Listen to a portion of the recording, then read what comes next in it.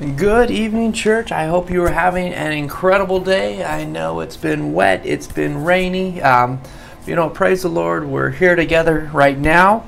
And I thought it'd be fun for us to just go through 1 Corinthians 15 here. I read this morning in our reading plan, and I thought it'd be just great conversations for us to get started. So get your Bibles out, turn me to 1 Corinthians 15.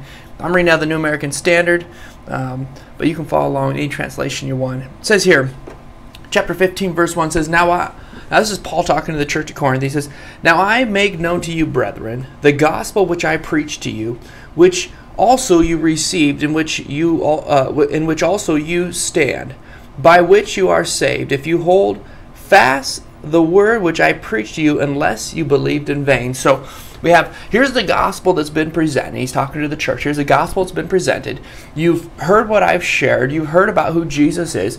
And if you've believed, right, if you believed what I've been teaching you, then basically you are saved. Then we understand that you've been saved, and God will protect you. God will watch over you. God has covered all your sins and forgave all your sins. He goes on, verse 3, it says, For I delivered to you as of first importance what I also received, that Christ died for our sins according to Scriptures, and that he was buried, and that he was raised on the third day according to the Scriptures, and that he appeared to Cephas, then to the 12, and that he had appeared to one more than verse 6, and that he appeared to more than 500 brethren at one, most of whom remain until now, but some have fallen asleep. Okay, that means that they had died. Like, most of them are still alive, but some had died. Then he appeared to James, then to all the apostles, and last of all, as to one untimely born, he appeared to me also. So here's Paul. He's saying, listen, Jesus, we knew that he died. We knew that it was to fulfill Scriptures. It says he rose again in 3 days. That fulfilled Scripture. It says then he appeared to Cephas, or Peter, right? And then to the 12 disciples. And then to over 500 people. And lastly, he says he appeared to me, Paul. And Paul's saying, listen, I got to meet this man after he had rose again. Then verse 9 says, For I am the least of the apostles, and not fit to be called an apostle. Why? Because I persecuted the church of God. Now remember, we can go back to Acts, and we understand that Paul was, he writes most of the New Testament, right? He's this great apostle. He started all these churches. God used him in incredible ways. But the very first part of his ministry, we remember that he was actually thinking he was doing the church a favor by going out and trying to round up all these Christians. Remember, we can find that back in Acts.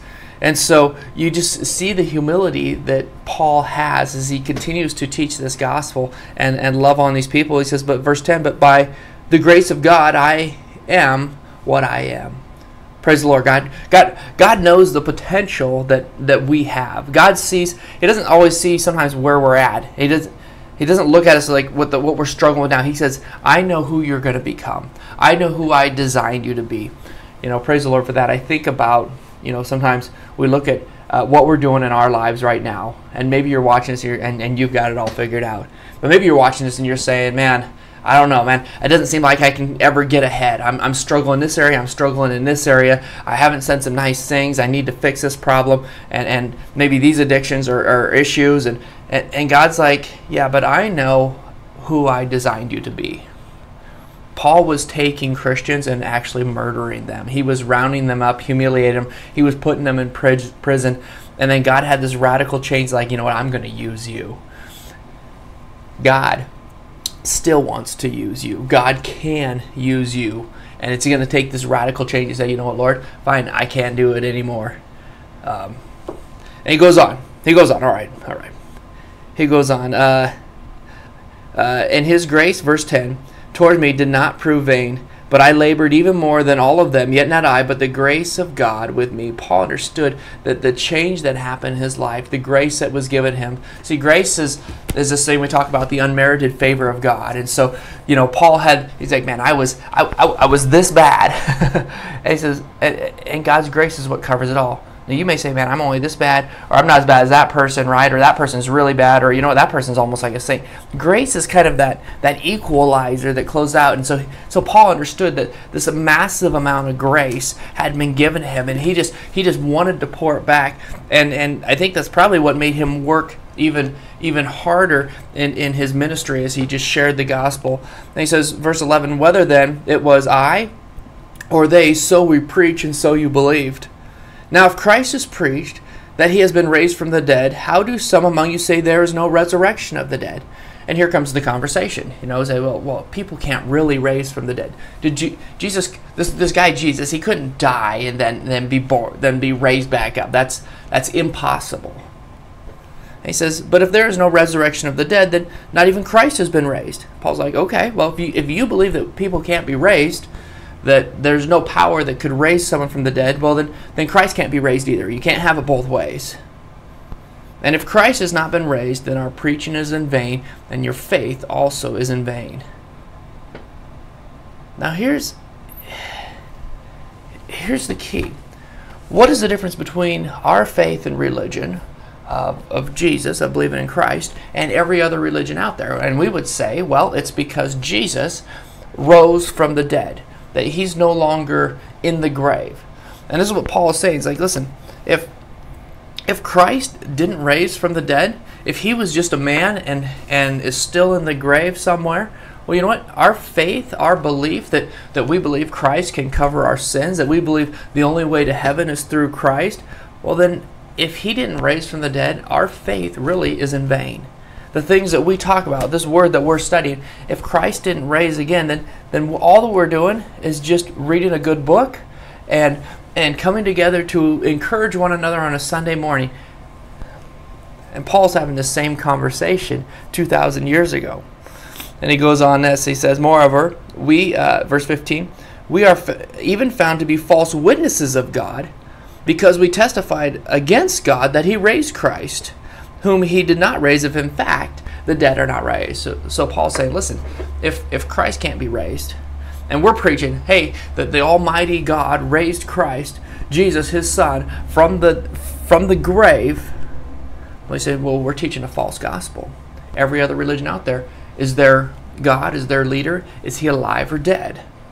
This is the difference between our faith and religion, that we have this relationship with a God who is alive. He goes on, for if the dead are not raised, verse 16, not even Christ has been raised, and if Christ has not been raised, listen, your faith is worthless. Which means that if Jesus is still dead, everything that we do, everything that I do, I work at the church, right? He says it's worthless. You are still in your sins. And those who have fallen asleep in Christ have perished. And if we have hoped in Christ in this life only, we are all of all men most to be pitied. But verse 20, but now Christ has been raised from the dead. He said, listen, if that was true, if Christ didn't raise, and maybe I wouldn't believe it if I didn't see it. If Christ hadn't been raised, you're absolutely right. All this that we're doing would be in vain. But now Christ has been raised from the dead, the first fruits of those who are asleep. For since by a man came death, by a man also came the resurrection of the dead. For as in Adam all die, so also in Christ all will be made alive, but each in his own order. Christ the first fruits, and after that those who are Christ at his coming. And then comes the end, when he hands over the kingdom to the God and Father, and when he has abolished all rule and all authority and all power, for he must reign until he has put all enemies under his feet. The last enemy will be abolished. That will be abolished is death, for he has put all things in subjection under his feet. But when he says all things are put in subjection, it is evident that he is expected who put all things in subjection to him. Verse 28, when all things are subjected to him, then the Son himself also will be subjected to the one who subjected all things to him, so that God may be all in all. And here's where we begin to just realize that, listen, if Christ was dead, absolutely, everything we're doing, our faith, our beliefs, we'd still be living in sin. But because he's alive, because he rose and conquered death, he says, listen, I'm going to begin to put things back in order, to put things back in place. And we can start with sin. And Paul talks about now we have this freedom of sin. Listen, I've conquered death. We're going to put sin back in order. And he talks about everything's going to be put back in subjection. And the last thing that will be in subjection will be death. And so it's like we can now be free from our sins. We can come to the Father and say, Lord, forgive me. Lord, forgive me my sins. And he says, listen, I've died on the cross. My blood's already been paid for your sins. That the shedding of the blood is the atonement of sin. It's the covering. It's the washing away. And he says, listen, what you've done in the past, I can forgive you for. Come and follow me.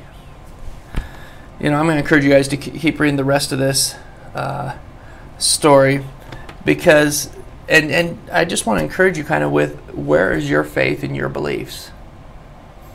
Because we may say, well, man, there's all these different religions out there. Well, these people, they're great. Yeah, they're great people. And these people, they do a lot of good works. They're great people. But what makes our faith different is that we have this relationship with Christ who's alive. And the Bible says, Jesus said, I am the way, the truth, and the life, that no one comes to the Father except through me.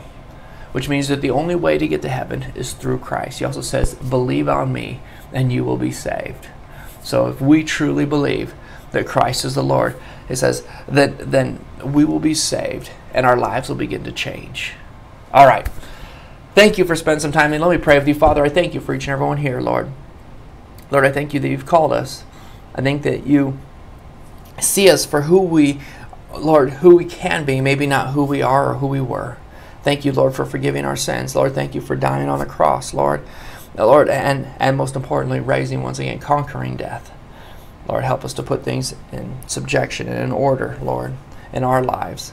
Lord, in the areas that each and every one of us struggle with, God, I pray, Lord, that you give us a freedom from those in the mighty name of Jesus. Watch over us this week. Keep us safe.